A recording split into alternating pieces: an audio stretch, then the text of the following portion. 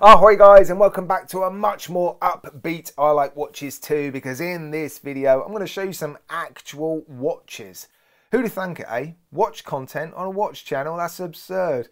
The last 3 days have been very draining for you guys, for me, for Steve at Escape Wheel Watch Reviews. He still doesn't have his channel back, so please guys, continue to support him and send YouTube messages on Instagram and Twitter. I've lost access to my first channel for 7 days as well. Now this video is actually supposed to go live on that channel a few days ago, but I deleted it because in the original version of this video I had named the brand that is being paid homage to by the two watches that I'm going to show you, and I've now decided, guys, in all of my content, I'm only going to name the brands that feature in my videos. This, for example, is a Baltany homage. That's all I'm going to say. I'm not going to tell you which watch or which brand made the original watch that this pays homage to. It's just not worth it. YouTube don't seem to fully understand homage watches and the effort and hassle and the stress that we have to go through to protect our content and channels. It's just not worth it, guys. So I'm really sorry. You know, I will be telling you whether or not watches are originals or homages, but that's it. Now the two watches that I'm featuring in this video are homage watches, and one of them you've sort of seen before. This is a new version of a watch that Baltany have already made and released, and they do a couple of versions, one with a seagull movement, one with a NH38 inside this watch. It's got a beautiful silver linen dial, this one, so I am going to give you a full review of this watch. It's not a full review because I've sort of reviewed it already, but a bit of a recap. Now I am going to unbox and share with you some very quick first impressions of a brand new watch released by Baltany. This thing is incredible. It is a homage of a watch that was made in the 1920s and 30s, and inside this watch they've managed to squeeze a Miyota 9039. It is a particularly slim movement, but still this thing is tiny. So yeah, you'll get a sneaky peek at this one, a full review of this one, links in the video description. Of course, they are affiliate links. I would love for you to use them. I'd also love for you to click that like button and subscribe. And please, guys, check out my giveaway on this channel. When it reaches 7,000 subscribers, I will be giving away a San Martin SN021, and the lucky recipient will get to pick between 3 versions of that watch. So yeah, all the content recently on this channel has actually pushed us quite close to 7,000 subscribers, and it would be great to be able to give away another watch on this channel very soon. Again, just to lift the mood, I think. And that would be fantastic. Right, guys, yeah, enjoy the video.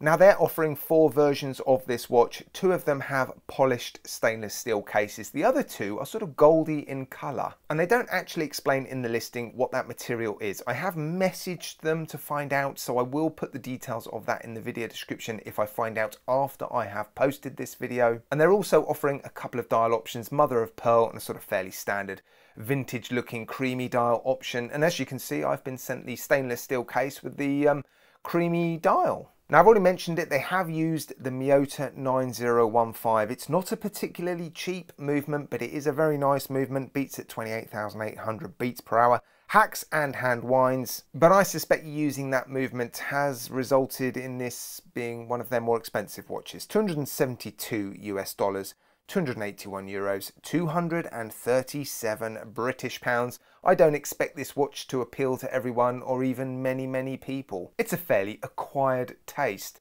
But yeah, it's interesting, and I think they have done a very nice job, I have to say. And here it is on my 7¼ inch-ish wrist. Just look at that. This has to be one of the most interesting and unusual homage watches I've ever seen on AliExpress. It's just not something I would have ever imagined any brand would have been interested in paying homage to. And look how flat this thing sits.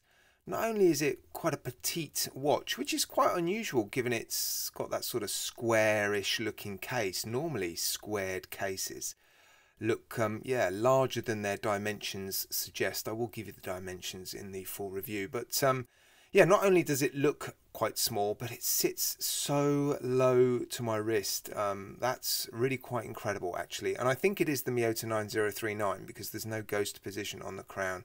I think they've put 9015 in the listing.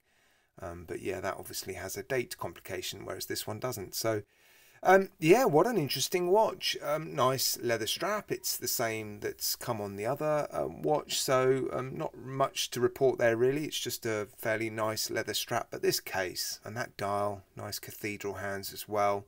I think there's some lume on this watch. Let's take a quick look. Yep, there it is. There's definitely some lume on this watch. Look at that. It looks like a decent covering, but it doesn't detract from the overall look of the watch, does it? Yeah, fantastic. Well, there you go. Let me know what you think of this rather unusual homage in the comment section. And now I think we should move on and take a look at the homage with the beautiful silver linen dial. This then is the latest iteration of a watch that they've been making for a while, but they've now added a beautiful silver linen dial. They're still offering it with the NH38, so no complication at the 6 o'clock, but also no ghost position on the crown, which is fantastic. But if you like that small seconds complication at the 6 o'clock, you can still pick this up with the Seagull ST1701 automatic movement. The watch that I've been sent does contain the NH38. It beats at 21,600 beats per hour, hacks and hand winds. It costs $170 US, 171 euros, 144 British pounds.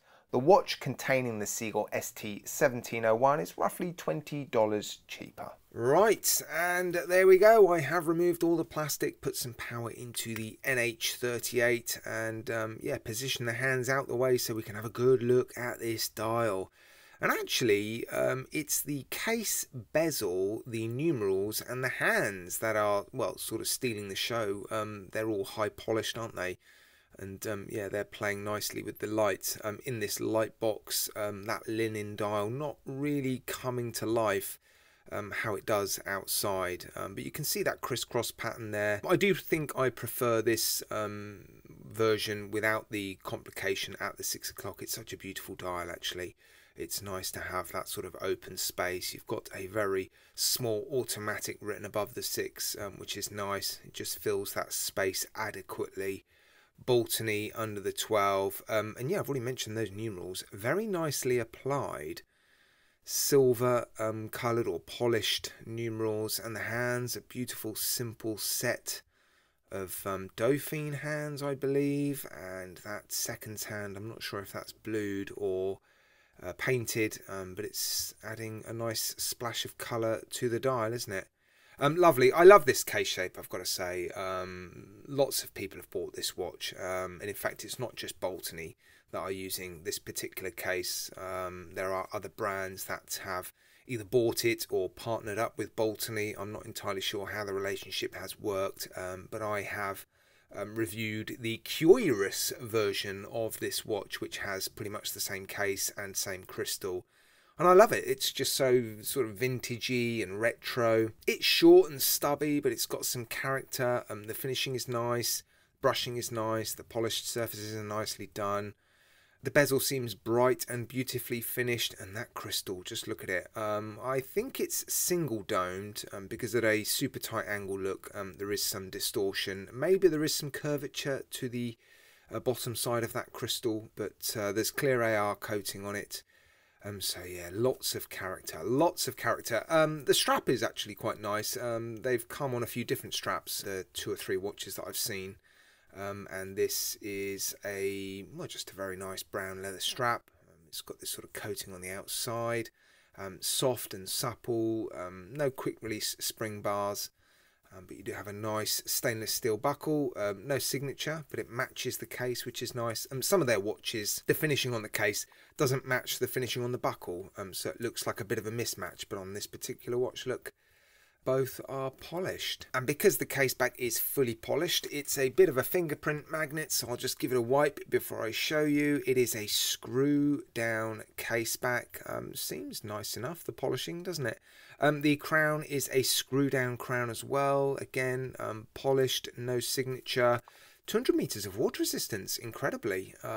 So yeah, I mean, that's impressive, isn't it? Right, let's just recap the dimensions because some of you may not have seen my other videos. Just under 36 millimeters in diameter, 13.5 millimeters thick, that is including the crystal look. Case length is just under 44 millimeters. The lug width is 18 millimeters, and there is some taper to this strap down to 15.5.